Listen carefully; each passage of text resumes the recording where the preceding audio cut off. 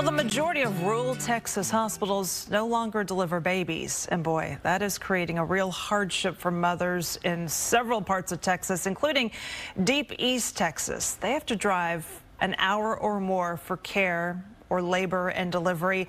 Women's health reporter for the Texas Tribune, Eleanor Klibanoff, has been following this gaping hole in care and joins us with the details. Good morning. Good morning. Thanks for having me. I was looking at this, and I mean, this is coming from someone who had an emergency delivery of one of my babies, I mean, within 30 minutes. And so this is so alarming to me that in this day and age, a mother who's about to have a baby can't even get the care she needs. And this is serious. This could be life or death.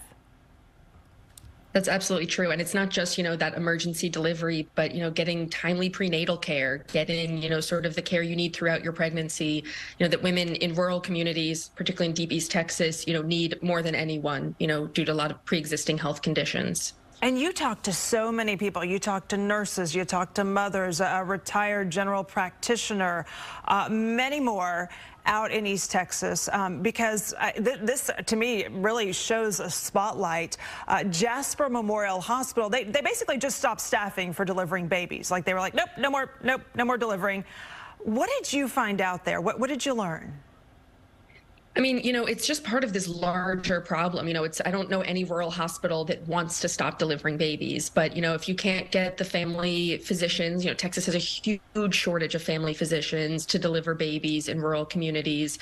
Can't get the nurses, after COVID, we obviously have these significant nursing shortages. It just becomes really hard to sort of entice healthcare professionals who are already very in demand to work in these, under-resourced rural communities. It's just a massive problem that is only going to get worse. It seems like, unless, pretty significant action is taken. Yeah, and I was looking, like, this isn't just like some small town in Texas. This is a 5-county region. I mean, it's larger than the state of Connecticut. So even though it sounds like a small town issue, this is a big problem. Right. I mean, this hospital, when it did, stop delivering babies, it was the last hospital in the region that was still delivering babies. So it's like decades-long decline, free fall of rural health care. So, a lot of attention on the last one, but it's part of this larger issue.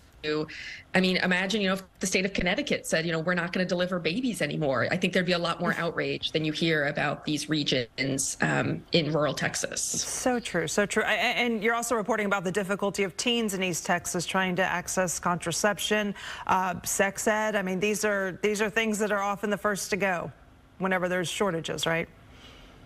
Right. It's all these intersecting issues. It's hard to access birth control, hard to access women's health care, prenatal care, delivery. And of course, all of this is happening on the backdrop of the large nation to ban abortion. So it really becomes sort of these intersecting issues that legislators say they're going to take seriously this session. And we'll see what happens on that. Definitely needs to something needs to be done, that's for sure. You can read more on the Texas Tribune website. I appreciate the reporting you did here and all the interviews. We will post all the details at fox4news.com. Thank you very much.